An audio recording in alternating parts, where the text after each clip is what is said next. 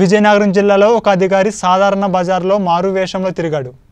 సాధారణ పౌరుడిగా కాయగూరల బజార్లో తిరిగి మరీ కొనుక్కున్నాడు. విజయనగరం జిల్లా కేంద్రంలోని స్థానిక అయోధ్య మైదానంలో కరోనా లాక్డౌన్ సందర్భంగా ఏర్పాటు చేసిన సాధారణ మార్కెట్లో విజయనగరం జిల్లా జాయింట్ కలెక్టర్ కిషోర్ బాబు మారువేషంలో తిరిగారు.